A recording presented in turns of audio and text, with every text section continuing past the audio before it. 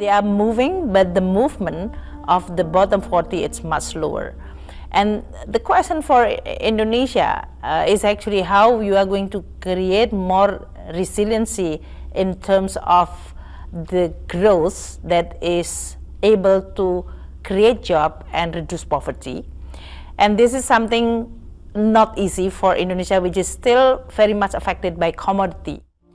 Indonesia today, the problem not really money, but how you design a program that will make sure that especially the bottom 40 will actually enjoy it. Small, medium enterprises, financial inclusion, we actually have quite huge, in this case, doubling the scale for those who receiving support, assistance, or in financial access for women.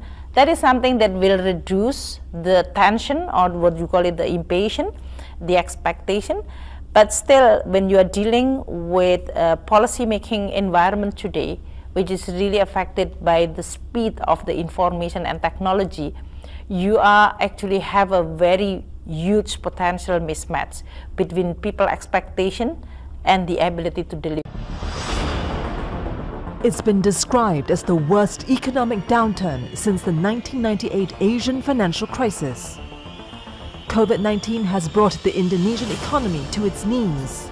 It has also reversed decades of progress in Southeast Asia's largest economy. More than 6 million jobs have been lost, and 5 million more Indonesians have fallen into poverty. We're talking about the poor. They will take the heaviest burden from the crisis. Satu hari 30.000, 50.000, sedangkan ada yang punya anak 2, punya anak 3. Will COVID-19 outbreak trigger another Asian financial crisis and push millions of Indonesians into extreme poverty?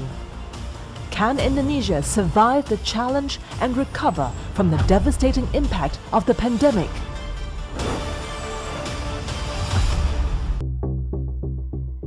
It's 10 a.m. in Jakarta, Indonesia's bustling capital of more than 10 million people.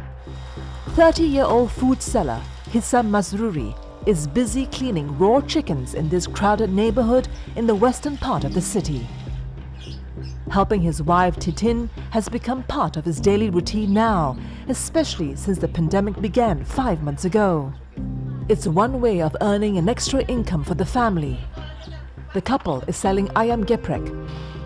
It's a popular grilled chicken dish eaten with rice and spicy condiments made of red chilies. Despite working for 18 hours a day, Hisam barely makes enough money to support his small family, especially during the pandemic. Penghasilan saya turun hampir 60–70%. Yang tadinya bisa 400, 500, sekarang cari 100.000 aja susah. Terkadang untuk beli gas, bayar air, kadang-kadang sabet sana, sabet sini. Ngutang dulu lah. Ngambil dulu, bayar besok. Hisam can't afford to give up his old job as an app-based motorcycle taxi driver, popularly known as ojek in Indonesia. That's because the family cannot live off on just one source of income. Since COVID-19 wreaked havoc on the economy, he doesn't get enough passengers to ferry them around the city center.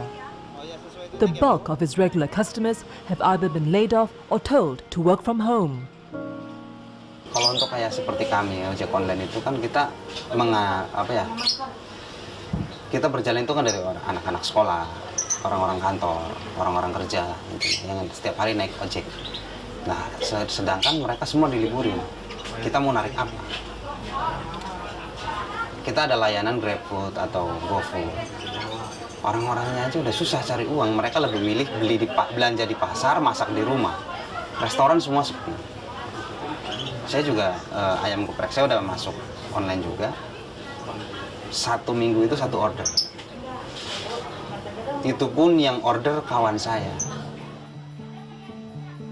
Hisam lives with his wife and their 6-year-old boy in a rented room, measuring 2.5 by 3 meters. His parents occupy a room next door.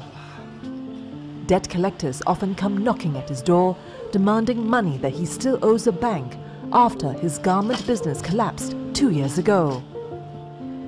He was recently forced to sell his television set to help repay the debt.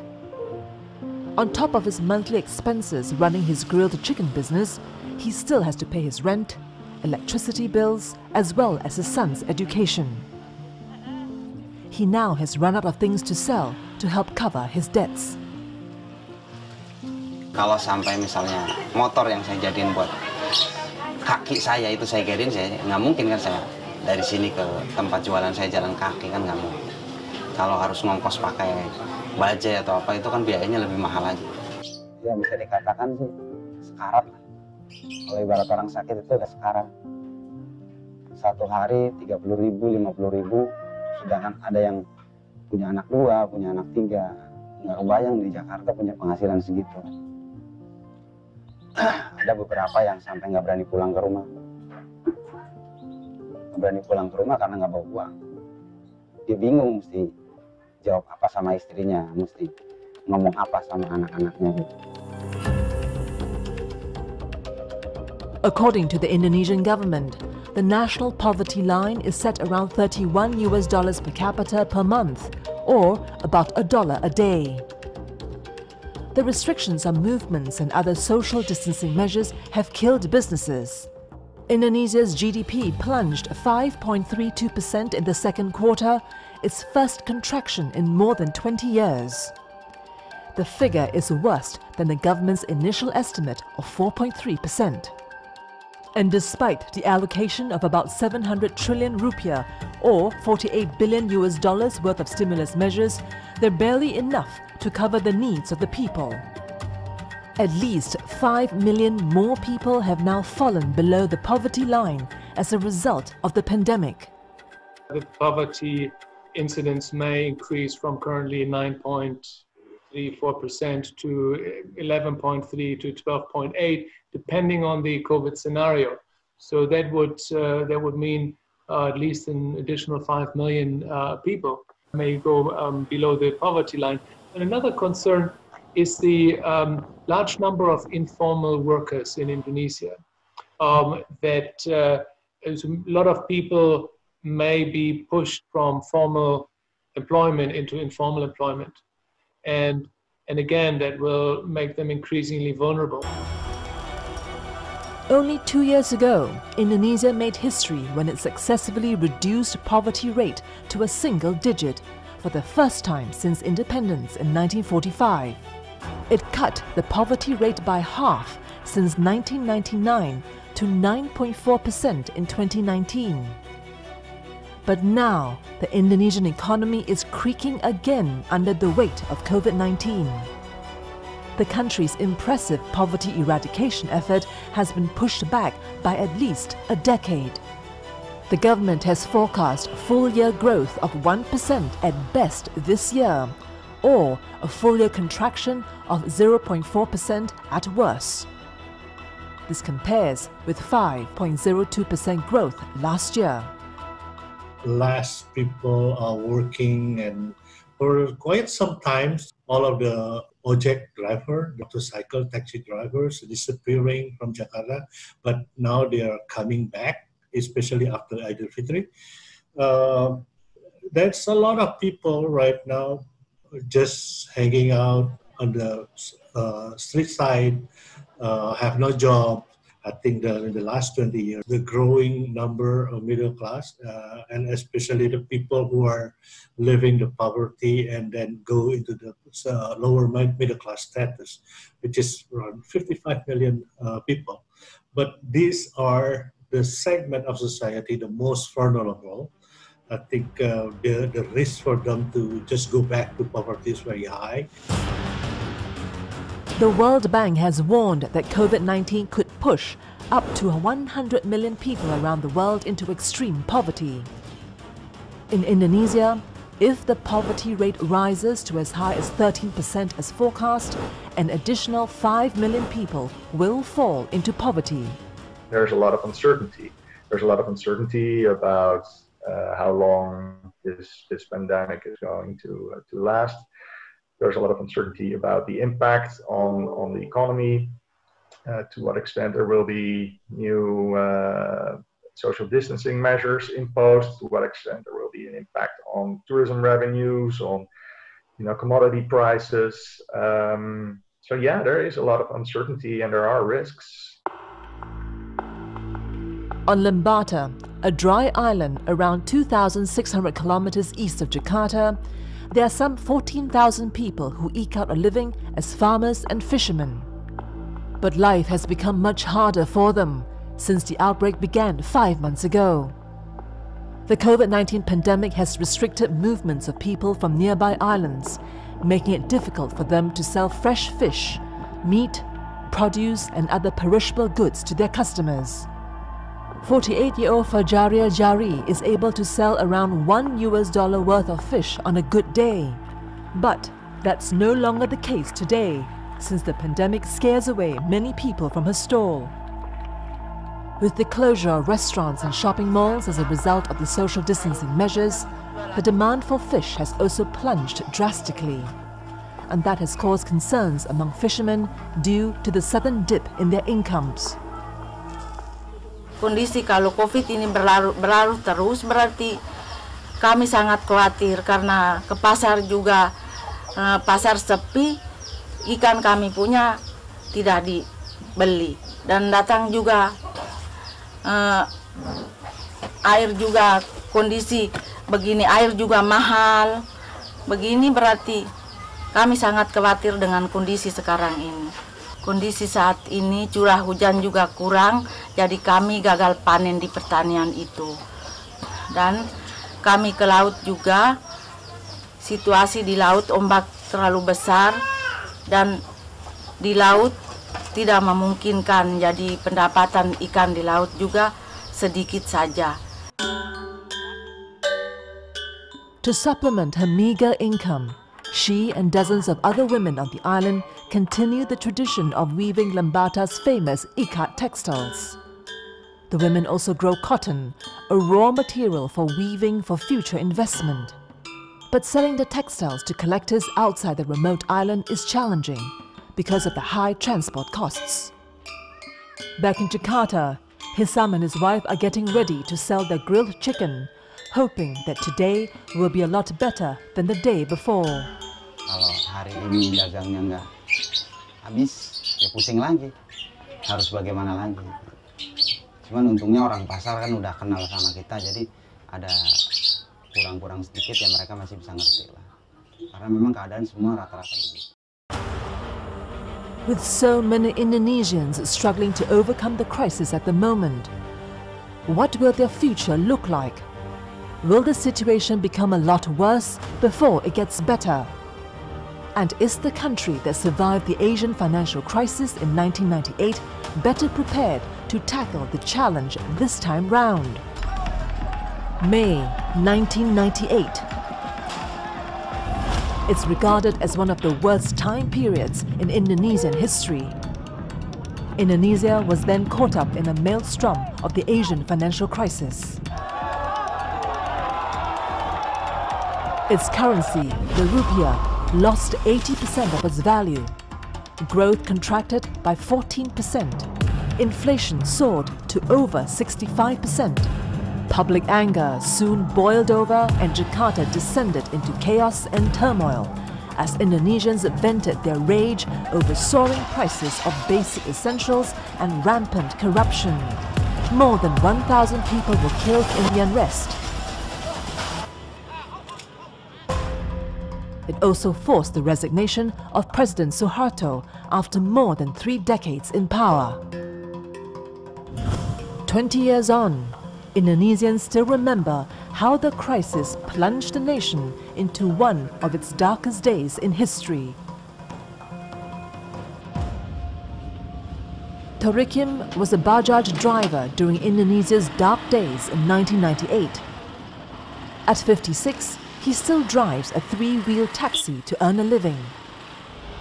Ironically, in spite of the violence and turmoil in the days leading to the fall of President Suharto, he still feels that the current crisis is far worse than what he had experienced back in 1998. Zaman tahun 98 itu krisis, dibilang krisis itu karena toko, pabrik pada nutup. Orang bebas berusaha, bebas berkeliaran, bebas bergaul kan. Ibaratnya bisa sono sini, utang pinjam masih bisa. Kalau kayak sekarang, orang kerja diberhentiin PSBB, aktivitas jaga jarak, bahkan ibadah pun dibatasi. Itulah, orang semua takut. Yang punya mungkin enak, bagi yang nggak punya. Tori Kim knows the streets of Jakarta like the back of his hand. He's been driving Bajaj since 1994, taking passengers through the back streets to avoid the city's notorious traffic jams.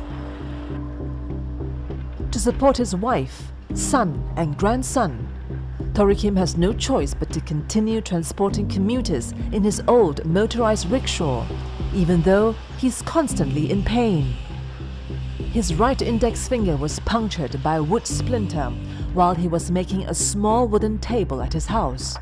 The infected area has now become sore and swollen. But to him, the physical pain is nothing compared to what he's mentally going through now. Tori Kim considers himself lucky if he can get 350,000 rupiah or around $24 a week. It's nowhere near his weekly income of up to 1.8 million rupiah, which he used to get before the pandemic. 3 minggu saya nggak bisa tidur, lebih, nggak siang nggak malam. Jadi jarang duduk, boro-boro tidur, duduk pun jarang. Karena menghibur rasa sakit itu ya paling jalan, lihat apa. Sedih lah ceritanya.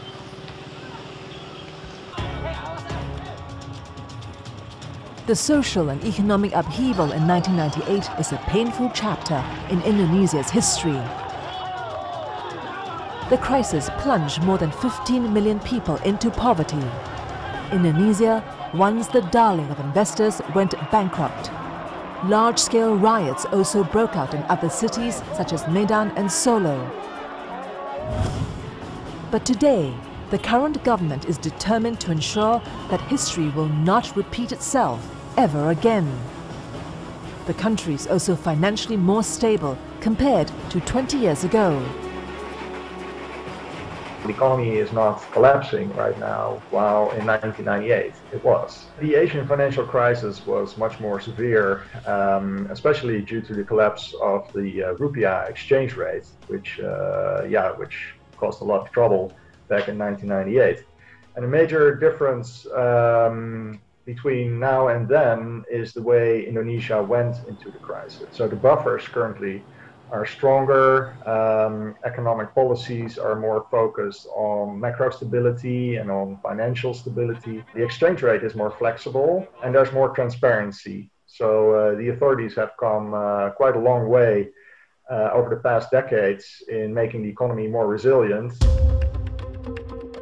Learning from the Asian financial crisis, President Joko Widodo has expanded social safety nets to protect Indonesians from the economic shocks.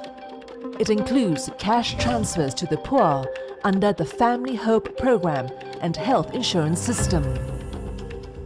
The beneficiaries of the staple food program has also been expanded to cover 20 million poor Indonesians during the pandemic. Social protection, financial support as well as credit assistance have also been extended to state-owned firms and small private enterprises.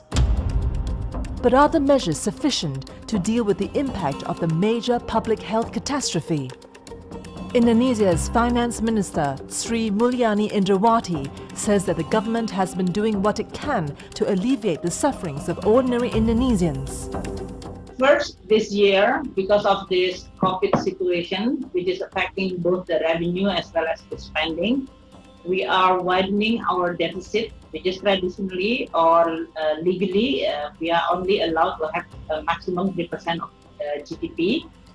With the special law, which is passed and agreed by the parliament, we are allowed to have more than 3% of GDP. And this year, we are expecting to have 6.3% deficit, and that is to cover almost 700 trillion additional spending for the COVID-related, including for the economic recovery, as I explained earlier.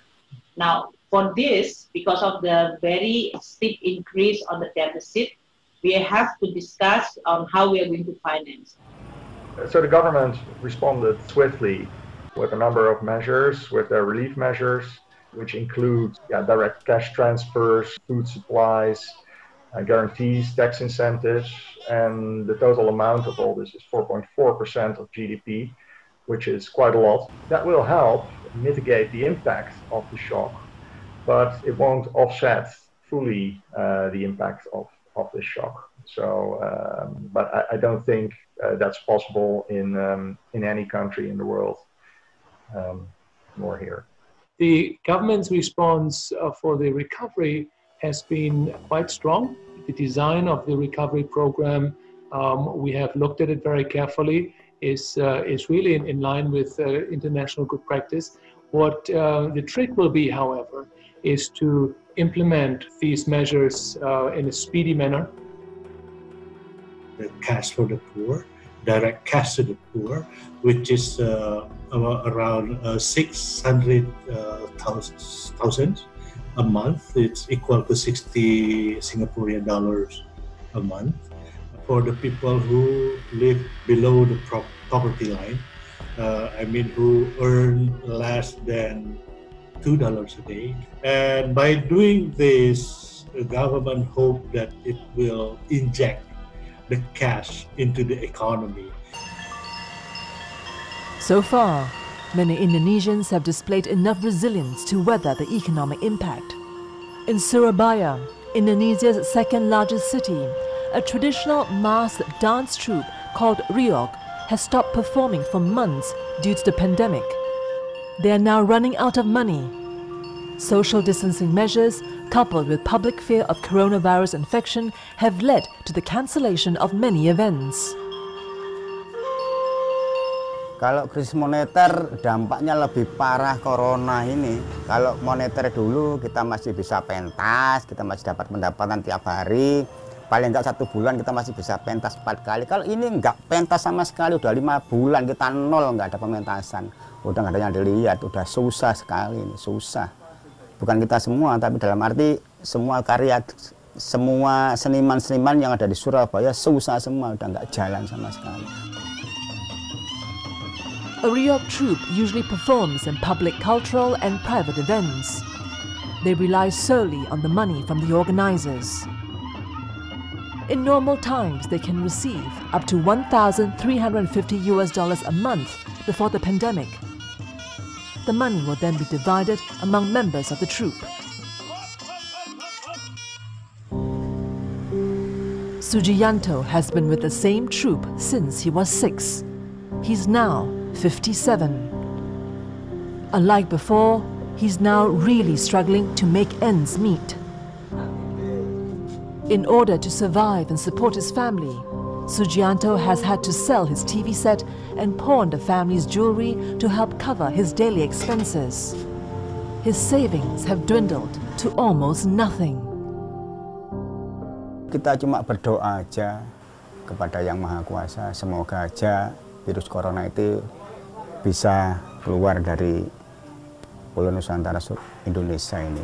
Kalau nggak sampai keluar sampai Januari, wah, moga-moga aja iman kita kuat. Kalau nggak kuat ya mau gimana lagi, gitu loh. Dalam arti susah udah. Kalau nggak ada yang dilihat, terus cucu menangis, anak menangis, ya kita mau apa lagi? Nowadays, there's always been this debate on, how much longer should we lock down? You're also killing people by killing the economy and so on. My take on it is actually, first and foremost, the economy itself is actually supposed to be for the people, right? Economy in itself is kind of a process so that a society can function. If there seems to be a contradiction between curing the economy and curing the people, then this contradiction actually indicates a problem in the ways in which the economy is designed in the first place. The government says it is trying its best to ensure the country survives the pandemic. But has it done enough to help the poor from falling deeper into the abyss? Surabaya, the provincial capital of East Java. It's also one of the nation's major cities hardest hit by the pandemic. East Java now has the second highest number of infections after Jakarta, with more than 37,000 cases and over 2,700 deaths. The grim scenario has forced the government to implement a large-scale social restriction policy to help stem the spread of the disease.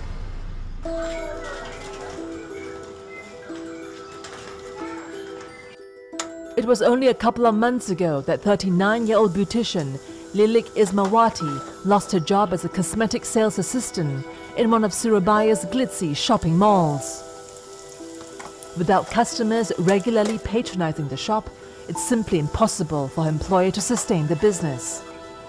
In the end, he was forced to reduce the number of staff to the barest minimum in order to contain costs. Lilik, who lives in Surabaya with her husband and their 2 young sons, were among those who had to go. Despite the loss of her income of around $230 a month, Lilik has not lost hope. Selama pandemik ini nggak ada sama sekali pemasukan sama sekali, makanya putar otak bikin usaha sendiri itu. Setelah pandemik ini sebenarnya kepingin mengembangkan usaha sendiri sih Mbak, baik itu cireng atau merias, saya kepingin berkembang. Soalnya kan nggak selamanya ikut orang terus. Saya juga menawarkan lewat Instagram juga ada, saya memberanikan diri untuk posting aja hasil karya saya. Jadi dari situ orang kan bisa melihat foto dan hasil-hasilnya. Lilik has learned how to make it cirang from her sister. The snack is very popular among Indonesians. It's made of a mixture of tapioca flour, garlic, chopped spring onions, and a pinch of pepper. Her husband, Muhammad Munif, helps her promote the snack online and deliver them directly to their customers. Munif himself has had to take a massive pay cut from his regular job as an employee of a private company. He's now required to come to the office only once a week. On a busy day, the couple can earn up to $14 US. It's a tough business to begin with, but they're grateful for it as it helps to put food on the table. Suami saya kebetulan kan masih ada BPJS, untuk kesehatan sih masih ditanggung. Cuman untuk yang lain-lain nggak ada sama sekali. Selama pandemik dari awal sampai sekarang nggak ada bantuan dari, tidak pernah menerima bantuan dari pemerintah sama sekali. But the reality is, the government has set aside trillions of rupiah to help the poor during the pandemic. Less than half of the money has been used so far. Analysts have put the blame on bureaucratic red tape, inadequate data of applicants, and the country's sheer size for the slow distribution of aid. The government rightly is and must be very worried, as we all are. In fact, all governments around the world are very much worried right now and are struggling to come up with responses. The Indonesian government has very rapidly responded. As you know, the government has set up a response and economic mitigation and recovery package, which focuses on health, it focuses on people, and it focuses on businesses. So this was came very quickly. It was well done. It's difficult for us to track how much exactly has been spent so far, but we do expect a fiscal deficit of close to 6% of GDP. But we see the challenges of the government to reach all the people who need relief and to spend all the money that has been allocated so far. Indonesia has allocated around 200 trillion rupiah, or around $14 billion stimulus package for social assistance. It is part of nearly 700 trillion rupiah, or $48 billion which have been set aside to safeguard the economy during the pandemic. The social assistance package includes direct cash transfers of around $40 a month, as well as direct handouts in the form of basic food items to the poor. The government has begun paying 13-month salaries amounting to nearly $2 billion to civil servants and state pensioners. The main objective is to revive consumer spending, boost sluggish demand and prevent the country from sliding into recession. Emil Dadak is the Vice Governor of East Java. He said the government is pulling out all the stops to make sure the assistance reach the poor. Of course, the fact is we need to quickly ensure that they have enough means to sustain their life. And by that, I'm saying as simple as ensuring that we support them with cash support or even food support for those that are most affected and most vulnerable. Almost 40% of the population in Indonesia are then included in this data set. We are really maximizing all the resources coming from within, that is government-owned resources, for example, our sovereign wealth fund for education or any other fund which is managed by the government. They have become one of the source which is provided for this deficit financing. In addition to that, we also use our bilateral and multilateral support, which is also they are providing more room for us to borrow, for example, World Bank, ADB, AIIB, and also from some bilateral government. And then we issue bonds both globally and domestically. While East Java is predominantly urban, with the manufacturing sector contributing to around 30% of the local economy, agriculture has proven to be resilient during the crisis. It's growing at around 2% in the second quarter, while other sectors suffered steep declines.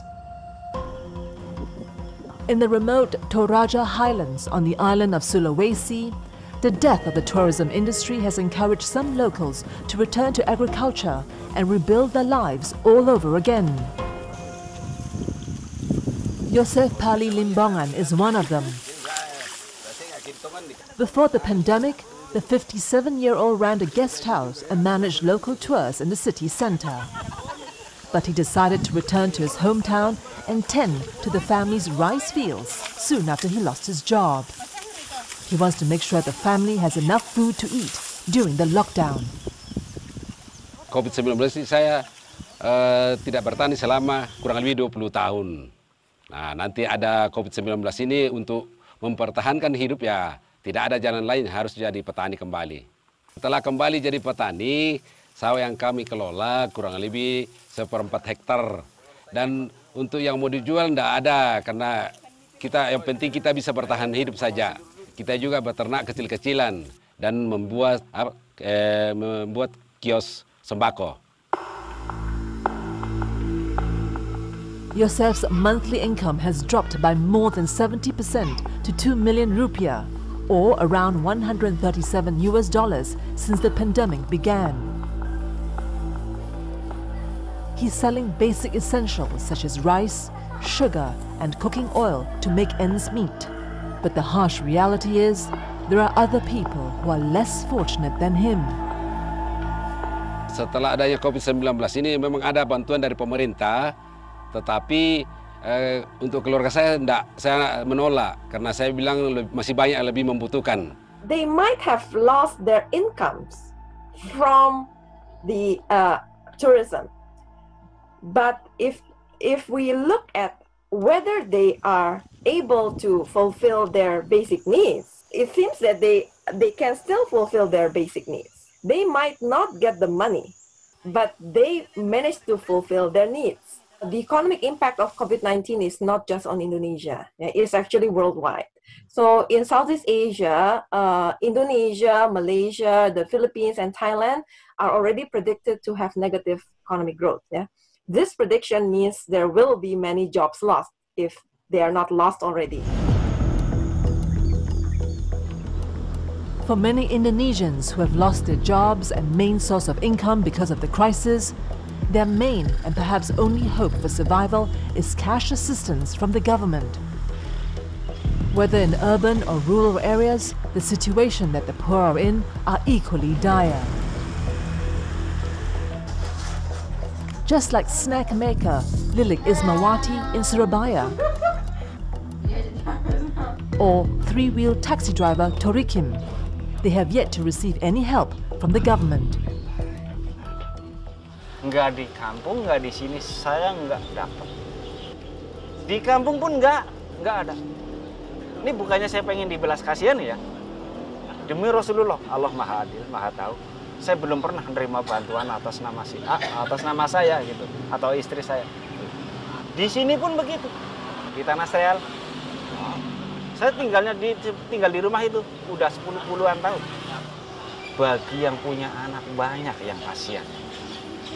Anaknya masih pada kecil-kecil. Kalau kondisi seperti ini berlarut-larut, mau bagaimana? Ibaratnya kalau saya sama istri saya pulang kampung, ibaratnya makan singkong atau makan seadanya di kampung kalau saya rajin.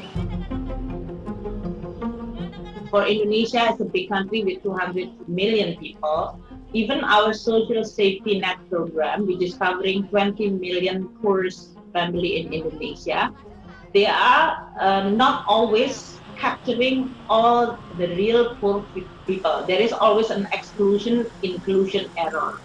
The exclusion means those who are supposed to be in this database, they are not yet in that database. Our challenge is that since 2015, the updating of the poor family data has been delegated to the local government. And unfortunately, not all local government updating those data until this COVID then hit in 2020. Indonesia is running against time to save millions of citizens who depend on the government to survive the pandemic.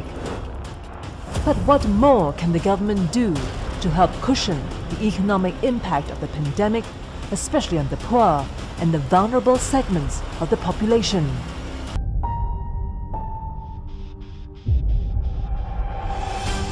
Since the pandemic began early this year, more than 6 million Indonesians have lost their jobs. Tens of millions of people are also facing the risk of losing their main source of livelihoods as a result of the strict social distancing measures. Many of the poor who work mostly in the informal sectors are worried and have strong doubts over the future. What happens if they fall ill? What if they're evicted from their houses for not paying their rent? And will they face the prospect of hunger and starvation when their incomes dry up?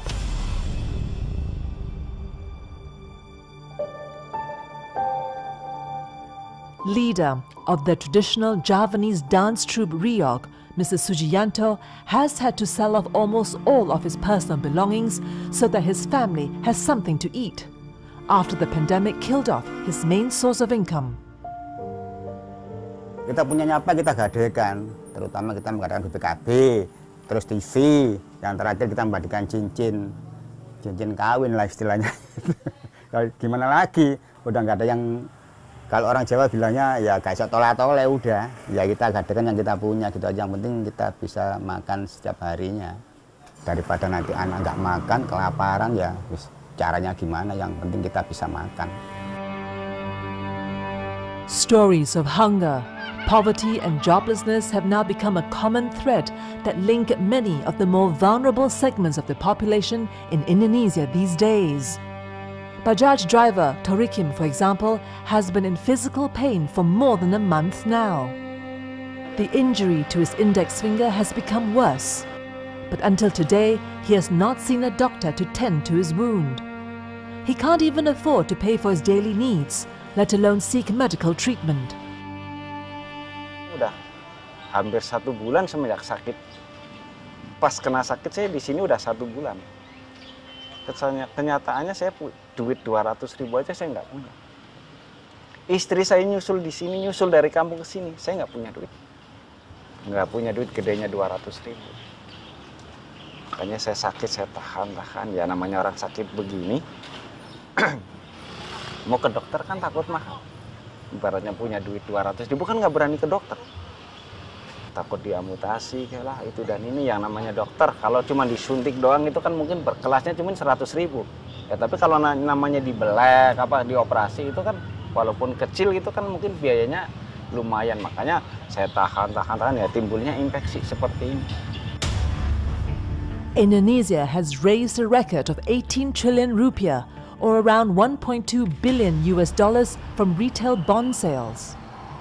It has also secured some $9.9 billion from global bonds since the beginning of this year to help mitigate the impact of the coronavirus outbreak. The move is also part of its continuous efforts to pluck millions of Indonesians from poverty and reverse the impact of the health crisis. So the prudent fiscal policies of past years basically allows for the room to spend on relief measures in the current situation in 2020. And that's what the government is doing. So the government spends, I think, close to 4.4% of GDP in terms of relief measures. And the prudent fiscal policies of the past basically provide room to do so now.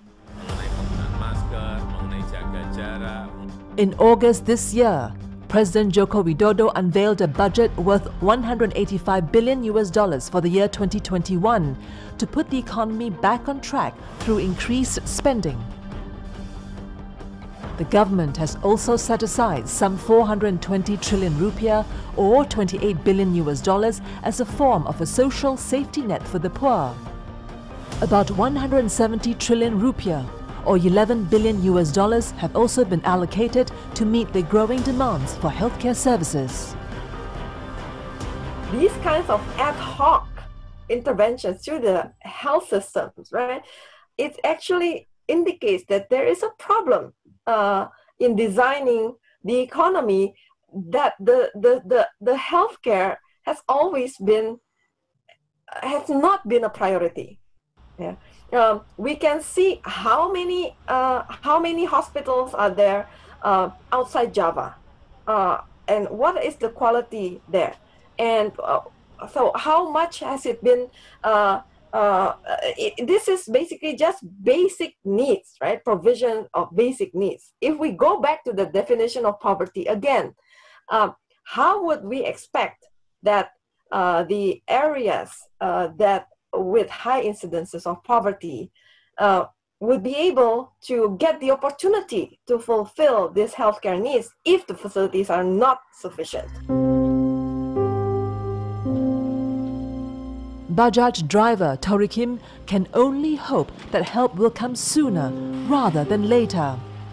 He also would like to see a sense of normality returning to the streets of Jakarta to help ease his financial burden. Nah, tapi kalau yang hidup di Jakarta, kalau kondisi ini berlarut-larut bagaimana? Harapan saya mudah-mudahan COVID seperti ini cepat berlalu lah, biar semua aktivitas normal seperti biasa. Itu harapan saya. Ya, terutama bagi pemerintah lah ya. Jadi misalkan meliput berita itu jangan berlebihan lah, biar masyarakat tuh nggak pada takut. Kan semua masyarakat orang pada takut, COVID ini takut tertular.